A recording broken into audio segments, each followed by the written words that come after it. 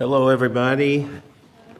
Well, we're in Luke, so please turn to chapter 15. We've come that far in our study. We're more than halfway through, but we're still in the midst of a larger section in which Luke is portraying Jesus on this journey, a steadfast journey to Jerusalem.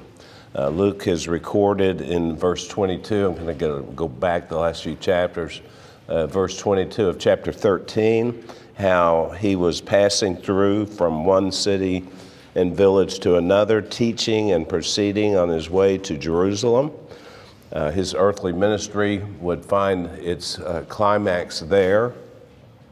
But as the verse describes, there was still much for him to accomplish as he made his way there. There was nonstop teaching and healing, and there was the calling of disciples to himself. In chapter 14 and verse 25, Luke described large crowds going along with Jesus. And that necessitated, you remember, a kind of winnowing ministry on the Lord's part as he continued to advise all these would-be disciples who were following him to count the cost of what following after him would entail. And the 14th chapter closed with the Lord's terse admonishment, "He who has ears to hear, let him hear."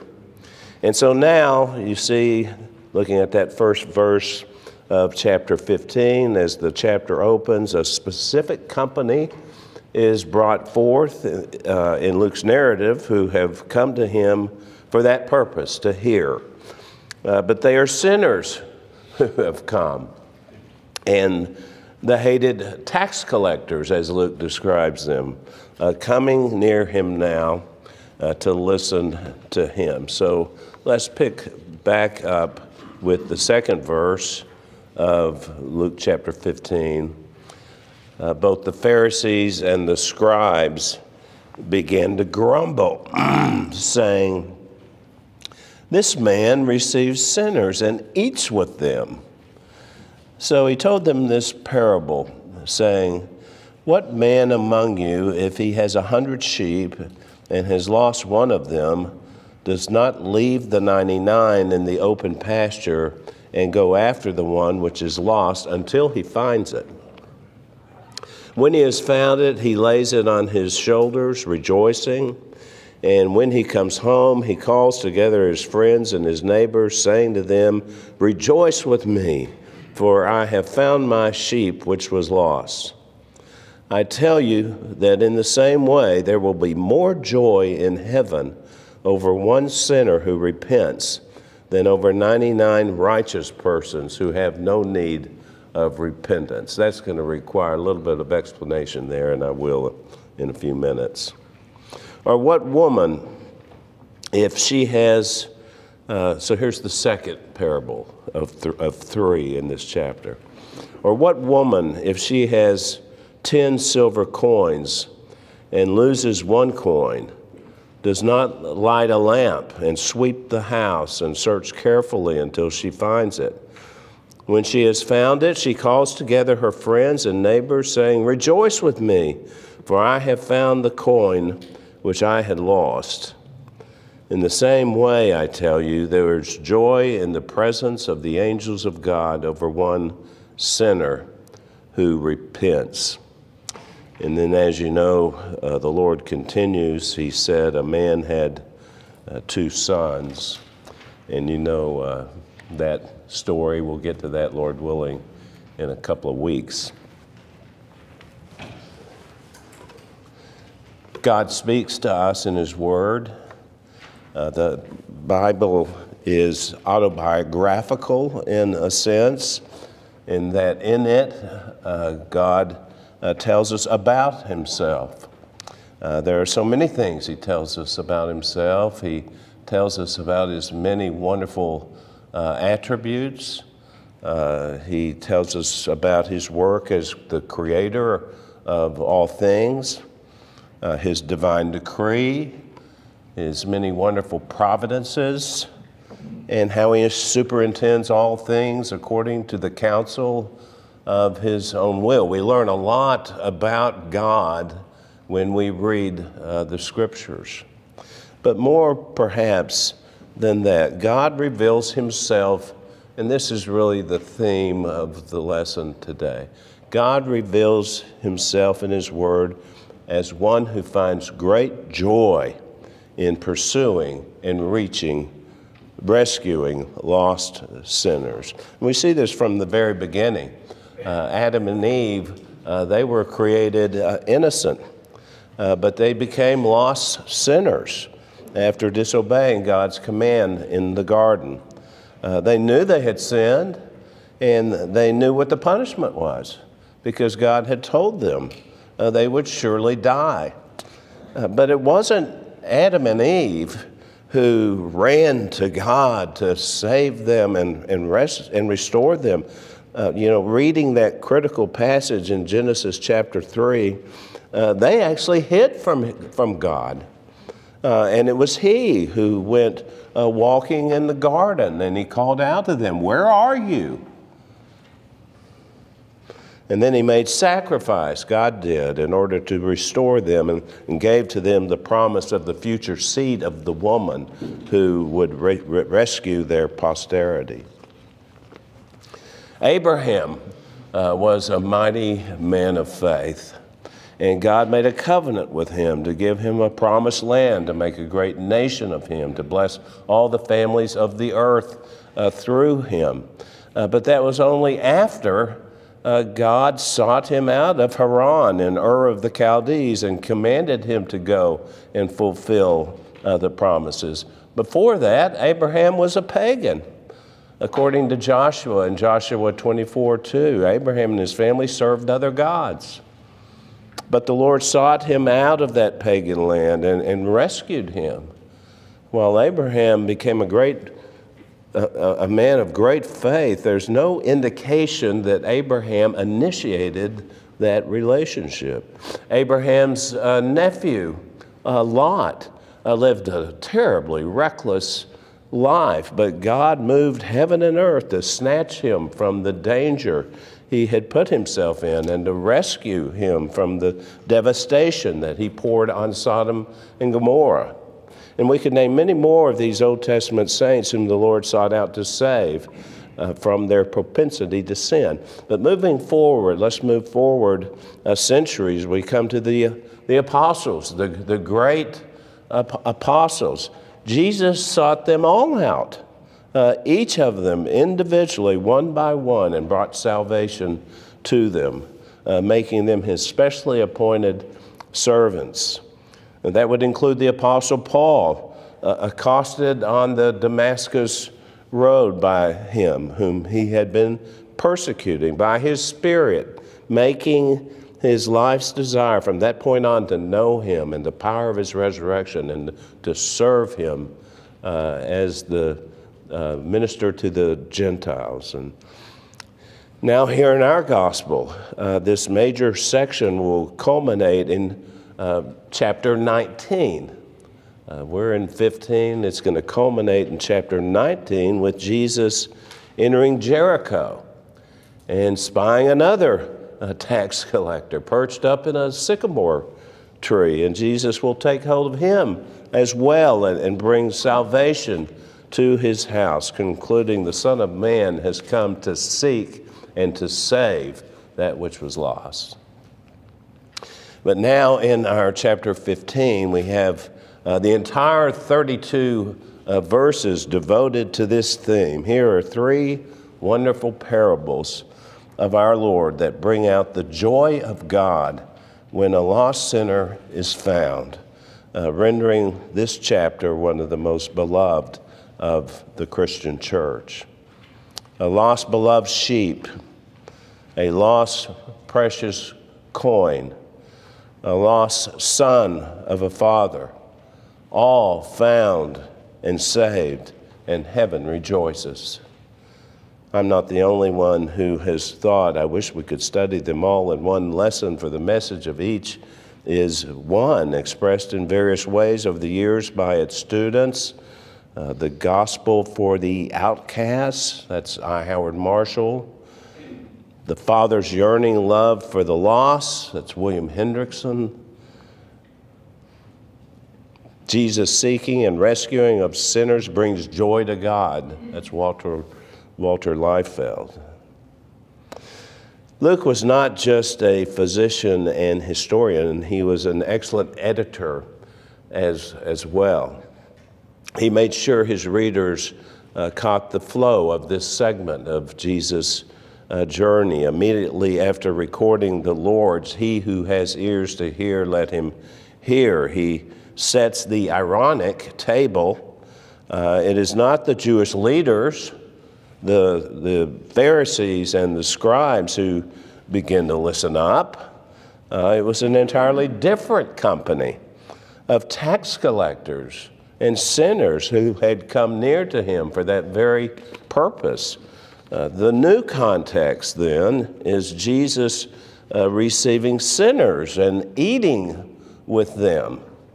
The tax collectors, this group, you know about the tax collectors, but they were considered by every self-respecting Israelite to be, at the very least, sinners, if possible worse, the scum of the earth. They were the Roman occupiers' toadies, doing their enemies' dirty work and cheating and illegally profiting from their fellow countrymen while they were at it. They were a despised tribe of their own category, while this broader class that Luke labels simply as sinners covered all those living amongst the communities as disinterested in the standards established by the rabbinical class, living their lives according to their own standards. The Pharisees and scribes were bound by their own laws from having fellowship with these tax collectors and sinners, from sharing any kind of table fellowship, meals with such as those, while Jesus, and the language makes this clear, habitually experienced and even enjoyed such occasions. That's something for us to ponder, maybe not right now, but he sought them out. He enjoyed being with them. Well, the self-righteous Pharisees complained, "This man receives sinners and eats with them." They were correct. These were the outcasts, and rather than despising them, Jesus was drawn to them. His action was abhorrent to the religious leaders. This man, they spat the words out, their tone dripping with contempt. In contrast to the Lord, however, their attitude was scandalous. You wouldn't have known it, but they were the under-shepherds of the ultimate shepherd of the sheep, God himself, who for centuries through the prophets had made known his desire to care for and preserve his own precious sheep, Israel. He had spoken to them through the prophet Ezekiel in Ezekiel 34, a chapter you're probably familiar with. Prophesy against the shepherds, he had commanded. Thus says the Lord God, woe, shepherds of Israel, who have been feeding themselves. Should not the shepherds feed the flock? You have not strengthened the sick, or bound up the broken, nor brought back the scattered, nor have you sought for the lost. My flock was scattered over all the surface of the earth, and there was no one to search or seek for them. This is a long passage I'm reading from, so I'm reading excerpts, but he goes on to say, behold, I myself will search for my sheep and seek them out. I will deliver them from all the places to which they were scattered. I will bring them out from the peoples and gather them from the countries and bring them to their own land. I will feed my flock and I will lead them to rest, declares the Lord God. I will seek the lost, bring back the scattered, bind up the broken, and strengthen the sick. So in these verses in Ezekiel 34, above all, God describes himself as a shepherd. He is a shepherd. So with that background, Jesus responded to them first with the parable of the shepherd and his lost sheep. It's a simple story of the joy of a shepherd who searches and finds one of a larger number of sheep who had gotten lost, and then the Lord applies it to the joy that God feels when a lost sinner has been found and has repented. For those listening, there was nothing uncommon in the scene. 100 sheep was a normal size fold at the time, and at evening time the shepherd would count his sheep to see if any one sheep was missing, if any had wandered away. Once he discovered one was missing, he would have left the other 99 in the care of a family member or a neighbor. It illustrates the value the shepherd places on this individual, this one sheep. Though it had wandered away and become lost and separated from the flock, he did not give up on it, but rather sought to find it. It might perhaps be wounded, or if not, at least frightened, because separated from the other sheep. And the shepherd will not rest until he has found it. In the parable, we just read it, no one forces the shepherd to seek after the lost sheep. It's he who takes the initiative, in the same way that our own good shepherd takes the initiative to find us and bring us into the safety of his arms. Many of ourselves, I'm sure, can identify with this picture and track in our minds, our history, how the Lord sought after us and how he arranged heaven and hell to take hold of us and bring us to our senses and give us new birth and the knowledge of salvation found in Christ. He found us. And here also is perseverance. How does a good shepherd deal with a lost sheep? Well, here's the answer. What man among you, Jesus challenges them, in such a circumstance of a lost sheep, would not go after the one which is lost until he finds it? The implied answer coming from the true good shepherd himself is not one good shepherd would refrain from securing the lost sheep's safety. Here is the consolation for lost sinners. Jesus Christ is the good shepherd. He loves lost sinners and treats them as a good shepherd treats one of his lost sheep. He relentlessly seeks for them until he finds them. And once found, this group knows, as John 10 declares, he'll make them secure forever. They'll never perish. No one will snatch them out of his hand. So here in Jesus' parable, we see, I like to think of it, mission accomplished. Mission accomplished. That's the picture in verse 5. Look there.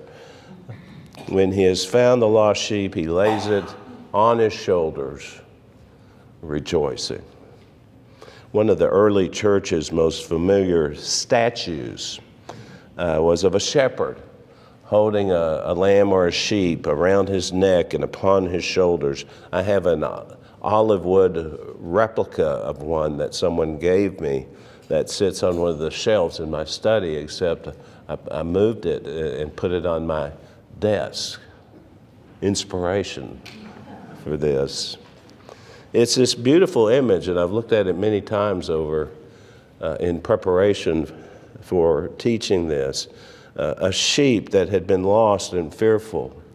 My little statue His head, it's almost as if he's nodded off, he's resting in peace.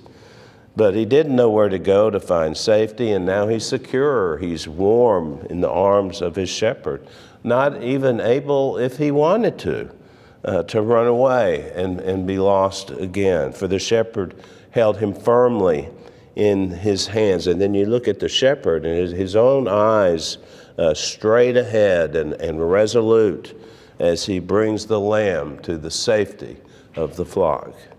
There is the note of triumph, but also equally of affection.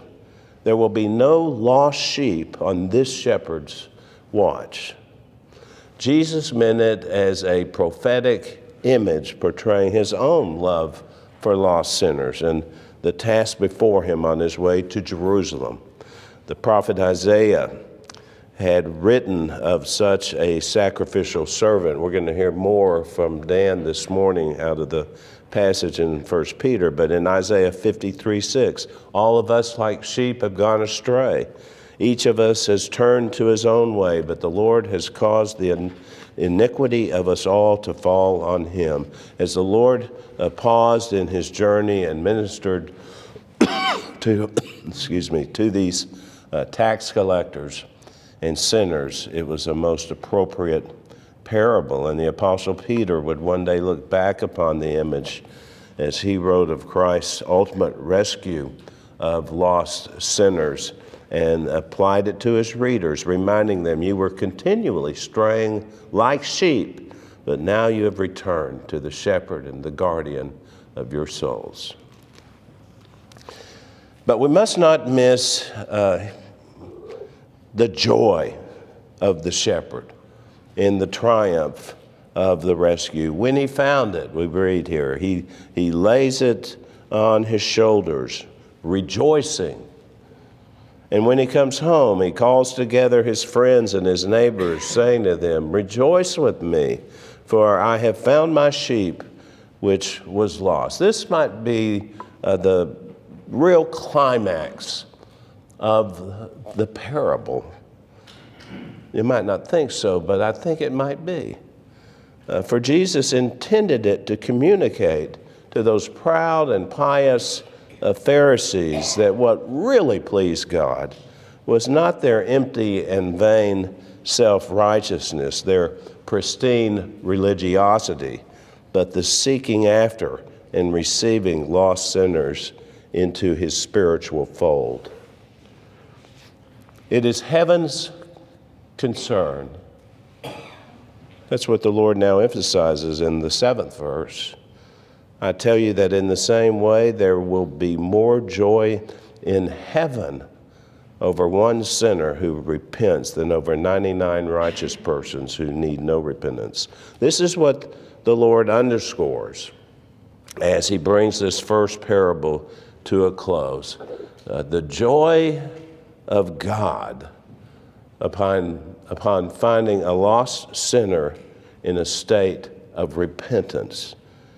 It is heaven's concern, and it is heaven's joy to see a sinner repent and receive God's salvation.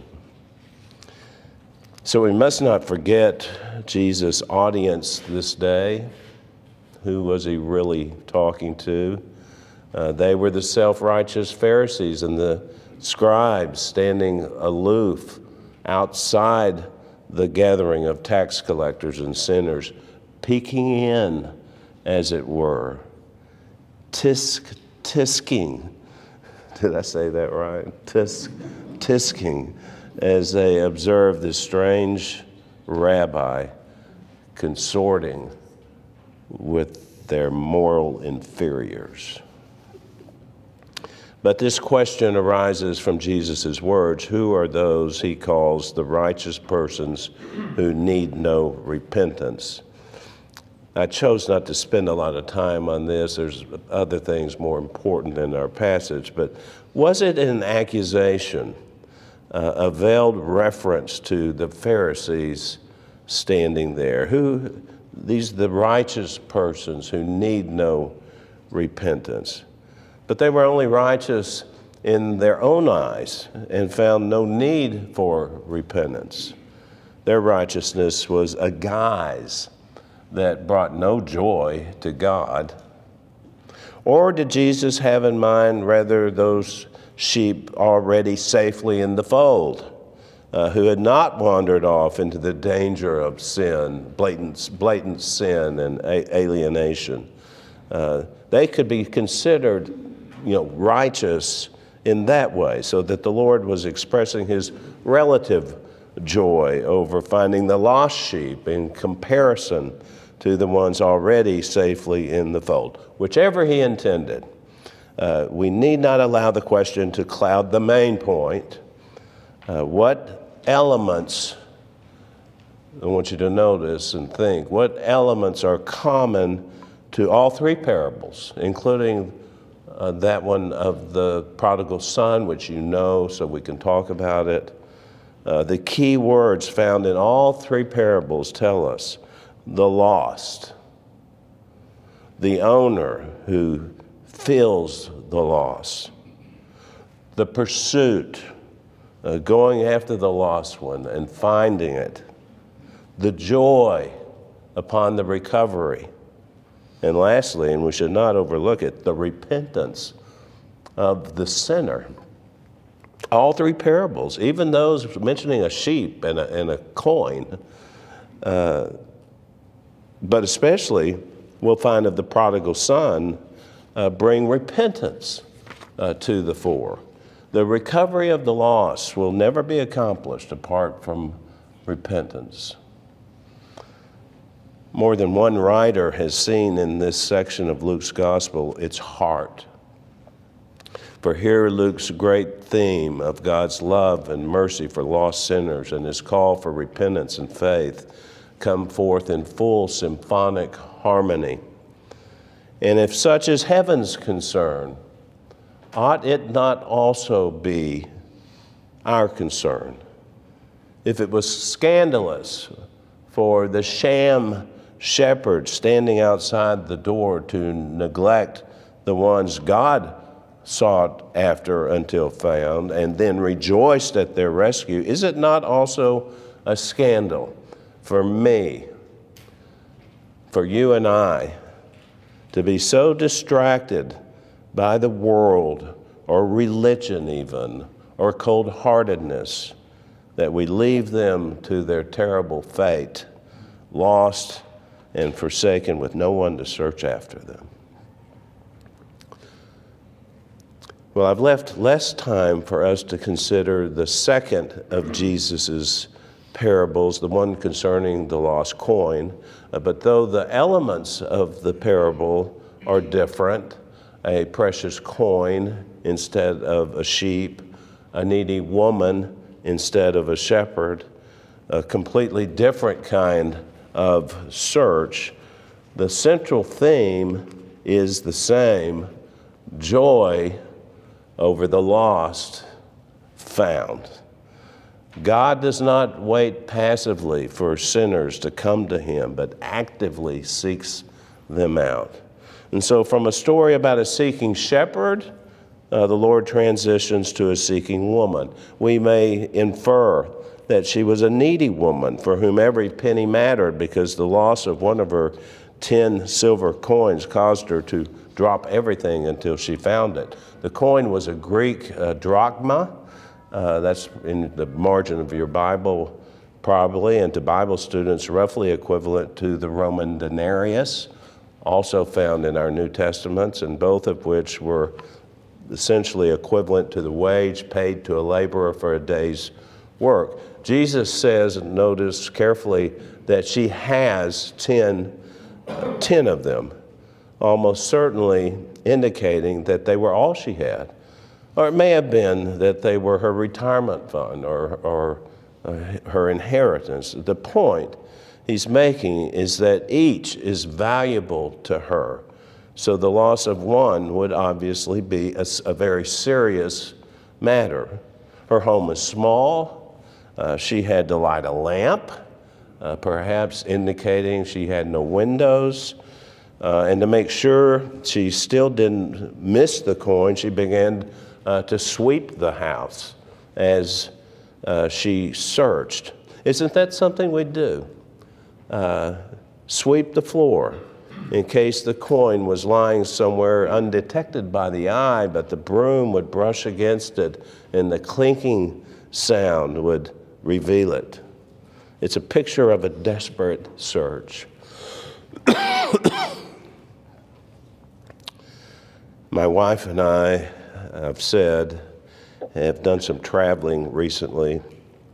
At one hotel, we were about to leave the room and go to dinner, and she began to panic. She was turning over every scattered thing sitting on the table, on the armoire, or what, not armoire, the things in a hotel room. She was opening and closing drawers and pulling back the covers of the bed, getting down on the floor and looking under the bed. She couldn't find her earrings. And they were nice earrings that I had given her for a special anniversary. And they were nowhere to be found. They were meaningful to her, precious, and I could tell we weren't going anywhere until she found them, which she did. I won't tell you where she found them. You'll have to ask her yourself. But she found them, and it made her happy. We all know what it's like to be confronted with the possible loss of something or someone precious to us. I've told some of you this story before, and apologies for telling two stories in a row, but when our children were younger, we took them on a vacation in New York City. And naturally, we laid down the rules for what not to do, what to do in the big city, and also for what to do if one got separated from us. We were to meet in front of the hotel. It doesn't matter how you get there. The one thing you do, we meet in front of the hotel. So we found ourselves on one of the days walking down the steps to a subway station. I saw one of the trains waiting and about to leave, so I picked up my pace, maybe it was the one we needed to get on, and if we missed it, we'd have to wait for a while. But as I got close, no, it's not the one, so I stopped. But Stanton didn't stop, the 12-year-old. He charged right on. The doors close. The train takes off. Stanton waves bye-bye.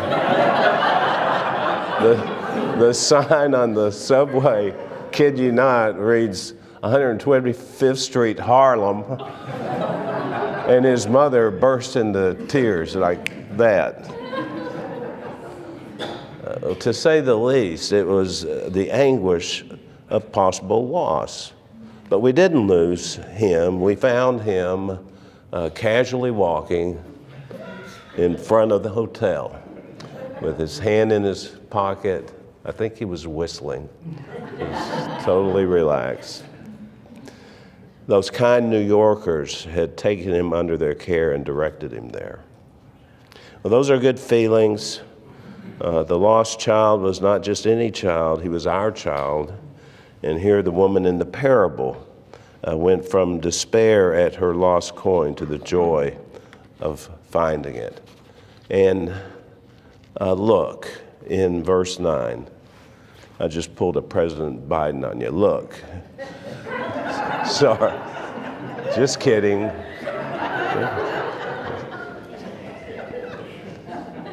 Look in verse 9 at what she does. It gives us a key connection to the previous parable. She calls together her friends and neighbors, saying, "Rejoice with me, for I have found the coin which I had lost." The shepherd in verse 6 did the identical thing. He called together his friends and neighbors and called them to rejoice with him because he had found the sheep which was lost. when you find repetitions like this in the Bible, you pay attention. What Jesus was saying was, the lost found is a reason to have a celebration and share the joy with those who are close to you. And we're going to see that again, as you know, in the next parable. In the final verse, Jesus reinforces the application. In the same way, I tell you, there is joy in the presence of the angels of God over one sinner who repents. God rejoices, and those in heaven with him, when a single sinner repents and finds salvation from the hand of the one who would not relent until he was found. If the angels long to look, as Dan reminded us last week, and into the glories of heaven, their longing gaze is rewarded when one of the shepherd's sheep is found, when his precious belonging is recovered, and as we'll see in the remainder of the chapter, when a wayward child falls at his feet. It's the main point of the passage. We all begin as lost sinners, but God searches us out. I recently read through the book of Acts. Some of you have too, I know, and coming to the 13th chapter, I read of Luke and Luke's account of Paul and Barnabas' first missionary journey. And they made their way eventually to Pisidian Antioch. And they were invited to address the meeting of the synagogue there, filled with a congregation of God's lost sheep, and they preached Jesus to them. Paul explained their mission. This is interesting. He explained their mission to them. He said, "To us, the message of this salvation has been sent. Let it be known to you that through this one, Jesus, forgiveness of sins is proclaimed to you." Well, you may not remember, but the reception was mixed. It was, they didn't storm down the aisles, but they were given another chance to proclaim the gospel the following Sabbath. And Luke records in verse 48 of Acts chapter 13 that as many as had been appointed to eternal life believed. The lost were found that day. The Lord had sent Paul and Barnabas to find them. I was reading a couple of months ago some correspondence from one of our missionaries. Some of you perhaps read it also, and he described one particular day's work, and this is what he called it, my assignment from the Lord. There was a pastor and his wife who were under considerable duress on account of their testimony in the midst of this country's malevolent regime. The pastor had developed a very serious disease, but he was unable to purchase the medicine he needed because of a lack of money in this oppressive environment in which they lived. And our missionary came seeking him, cash in pocket, and showed up at their door unannounced. The pastor was but one suffering sheep, but the Lord was intent on helping him. And so our missionary brother's assignment. After their happy reunion, the pastor revealed that the very morning at breakfast, he had told his wife, the one person who has been coming to help us probably will not come anymore because of this tenuous environment. But he did come. The surprise visit was yet another indication that the life of one person redeemed by the blood of our Savior is of incalculable value in the eyes of our Heavenly Father. And so said our missionary friend. Of course, Jesus was with the sinners. That's where the elect are found, with the sinners. If you're an elect believer, a son of God, Where were you when he found you? You were with the sinners. I was. And there's joy in heaven when one sinner repents. That's every man and woman's experience who has come to Christ. We are not lost to him, and he knows us all by name. He is the Lord of the universe who has sent his Son to this earth to seek and to save that which was lost. And so joy to the world. The Lord has come. And heaven and nature sing. He comes to make his blessings flow far as the curse is found. And there is joy in heaven. Praise the Lord. Father, thank you for the joy that you find in saving us. Thank you for thank you that you love to save sinners. Thank you that you love that so much at great sacrifice, as we're about to hear in the ministry of the word. At great sacrifice, you gave your Son to be an atonement for our sins. May we have your Spirit.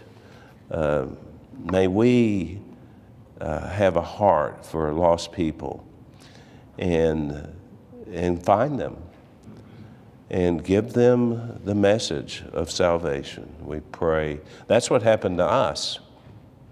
That's what happened to me.